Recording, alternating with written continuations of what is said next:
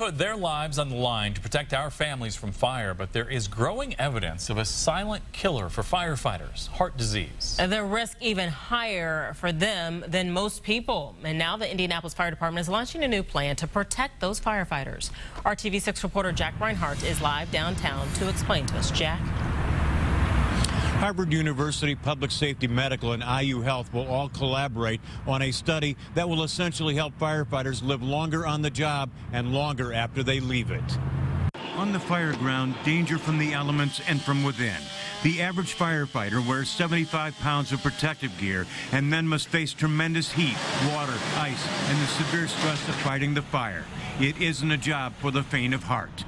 During that time, firefighters are anywhere from 10 to over 100 times more likely to suffer a sudden cardiac death event than they are during routine duties. The statistics reflect the perils and the risks of the job.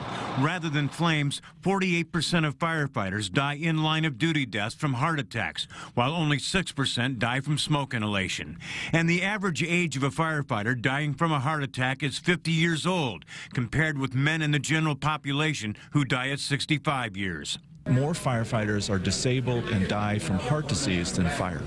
The fire service does a wonderful job at protecting their firefighters from fire injury, but the other we're only touching the surface of that. More than 400 Indianapolis firefighters have volunteered to participate in a heart study research to develop effective methods that will identify individuals most at risk for heart disease.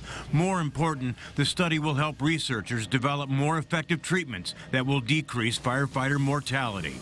If there's a way to know that I could prevent a possible heart attack, I'm all in. I mean, I want to know. Given the important role that firefighters play in protective public safety, researchers say it's important to understand the factors that contribute to their high rates of disease and early death. There is nothing that affects a community quite like the sudden, unexplained death of someone at the peak of health. A firefighter who puts in a 32-year career has a life expectancy of only 5 years once they leave it. And given the enormous public investment in not only equipment but training, the payback is that making firefighters safe keeps the public safe. In Indianapolis, Jack Reinhardt, RTV6.